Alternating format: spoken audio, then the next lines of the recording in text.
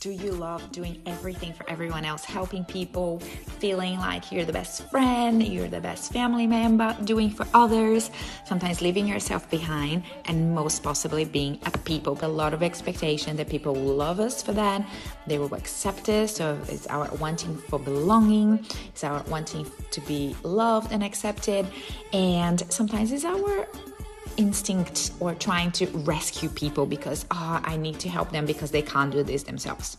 Well, there are lots of impacts about being a people pleaser. The very first one is a lot of resentment.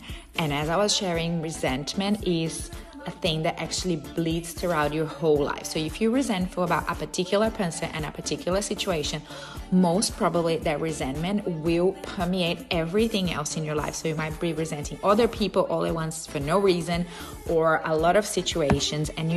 Okay, so what can we do about this people pleasing? First of all, it's focusing on ourselves. How can I fill my cup first? How can I feel really good about life? How can I be really happy? That's huge. If you understand this, that by you focusing on your well-being and your happiness, you're already vibrating in a way that you're helping a lot of people.